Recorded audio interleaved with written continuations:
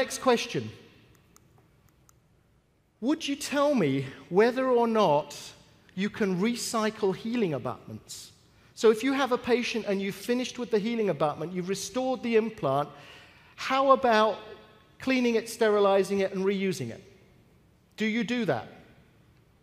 What do you think? Would you like to see if you could answer these questions by texting me and see what you do in your clinic? What do your surgeons do?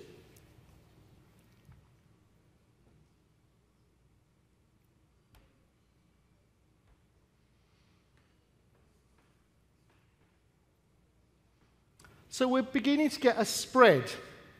Some people don't know, and it's roughly even between yes and no. So here's a dilemma for you. What do you do with your healing abutments? Do you reuse them?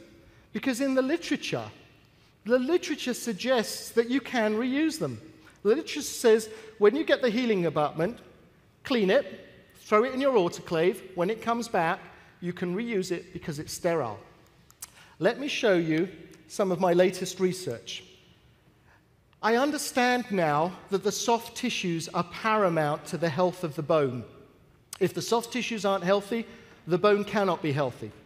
So where do the soft tissues initially start to heal? They start to heal against our healing abutments, like this. And when we've finished with them, can we reuse them? Because what is important to me for my patients is that the first time the cells grow, they touch something that allows them to spread, adhere, and proliferate. We know that titanium oxide is the best material, irrespective of whether you think PEEK is better or zirconia. The studies have shown that titanium oxide is the most superior material because it's got a very high surface energy, so epithelial cells really like it. We also know that unlike zirconia, so zirconia has to be a little bit rough, as Marcus Blatz reported this morning, titanium should be machined. So it should be machined, it should have a high surface energy, and it should be titanium.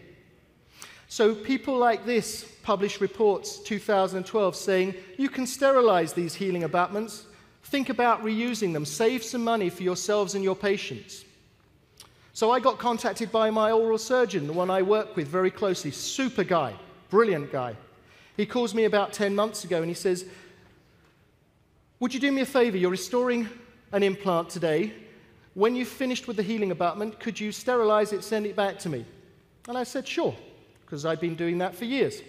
I'm driving home and I'm thinking, what's the validity of sterilization of a healing abutment? So I look at this article and I go, well, it's sterile, it's great. But then I look at it closely. Does anybody think that healing abutment is clean compared to a new one? So we've just done a study that we've submitted for publication. We took 100 used and cleaned healing abutments from 8 different offices in the US and Canada. And what we did with them is we asked the offices, how do you clean them? And they say, well, we wipe them, and some of them wipe them with alcohols, some of them wipe them with disinfectant cloths, then they put them in an ultrasonic bath, and then they sterilize them in an autoclave. And so we have healing abutments from these different companies. And what we're going to do is we're going to do something special with them. We're going to look at them and photograph them in all directions to see if there's anything that we can see. Now, we know that the naked eye is not really very useful at finding things. So what we're going to do after we photograph them is we're going to place them in a forensic stain, the type of stain the police would use when they're looking for proteins and polypeptides. In this particular case, it's called floxin B. And we're going to put them in a bag, and we're going to ultrasonically bathe them in some solution thereafter for 20 minutes. Then we're going to take them out the bag, we're going to wash them underwater, and then we're going to let them air dry, and then we're going to see what we can see. I'll show you what we can see. So floxin B is also a known stain for bacteria, for proteins, and for polypeptides. That's what we found.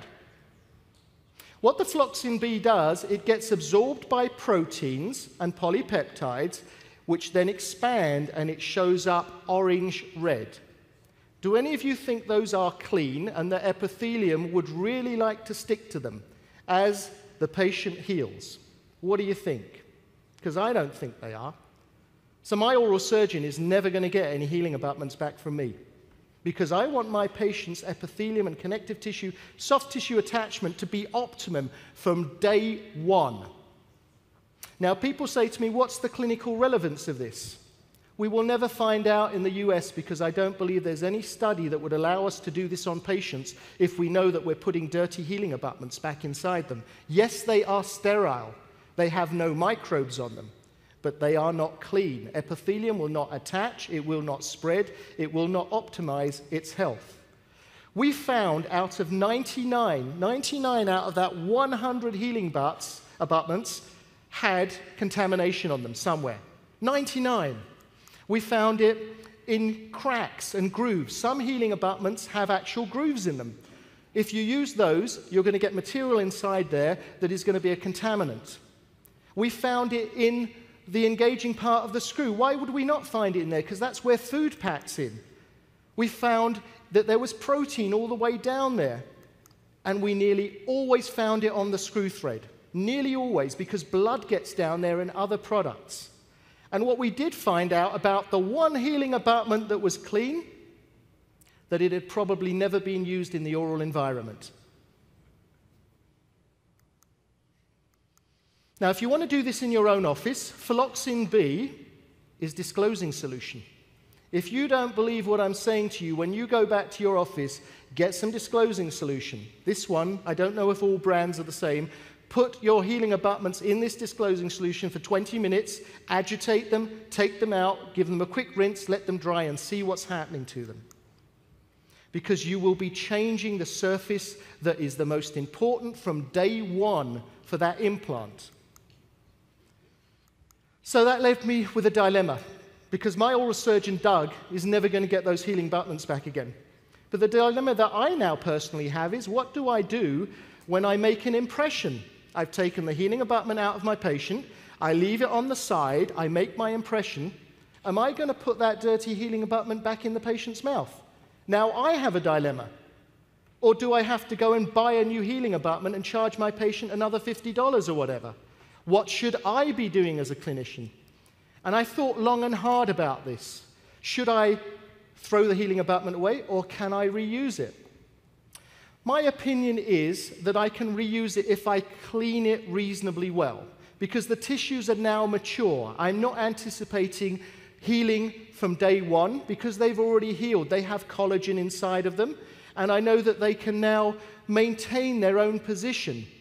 And I also know that when I unscrew the healing abutment, I've torn some of it, and there's a load of plaque around the sulcus anyway. So this is what I've decided that I would do. I would clean my abutments while I'm making the impression.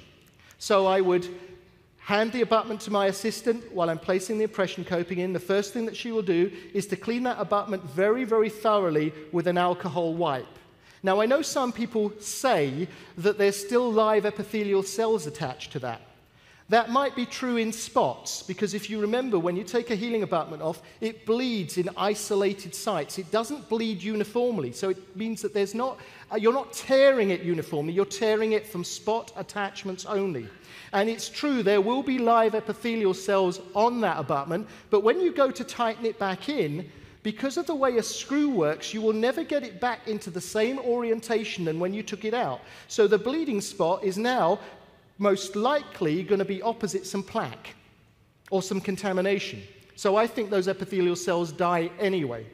So what I'm going to do is wipe it. I'm going to make my impression, and then I'm going to use citric acid, which is the cleaner that most people agree today is useful for peri-implantitis or peri-implant disease, to clean a titanium surface because it removes most of the biofilm. So I'm going to use food-grade citric acid. This is a food. You can buy this in a food store, believe it or not. And I'm going to make a 40% solution up by using 2 grams of the material with 3 mils of water. And then I'm going to put it in an ultrasonic bath for about 10 minutes. And then I'm going to wash it with deionized water. And that makes me feel comfortable.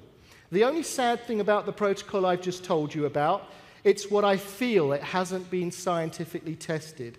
But I think that people will scientifically test it in the future. But I have to do something. I can't tell my oral surgeon, no, you're not going to do this, if I don't do something differently myself.